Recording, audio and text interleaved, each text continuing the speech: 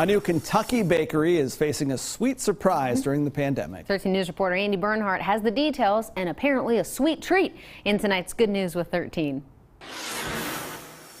This is just one of the many tasty treats you can get at Pastry Princess. And I spoke with the owner, and she says that they've been selling out every day since they've opened.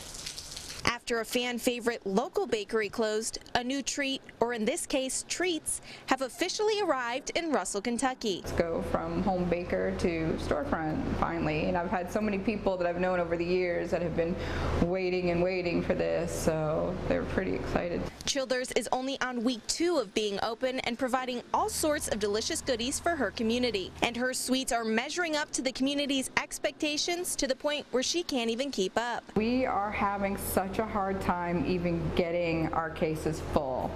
Like, people are buying the cinnamon rolls and the pepperoni rolls literally as they're coming out of the oven. And opening her doors in the middle of a pandemic wasn't a piece of cake. Definitely made it a lot harder just because we can't get certain products, or trying to just order certain things and nowhere has them.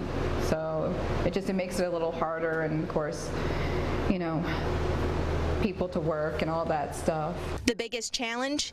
Keeping enough staff to keep up with the rush. It's a struggle to keep it full. It's a struggle to produce. I cannot produce it fast enough, like even close to fast enough. Despite the challenge, Childers says in the end, it's all worth it. It means a lot.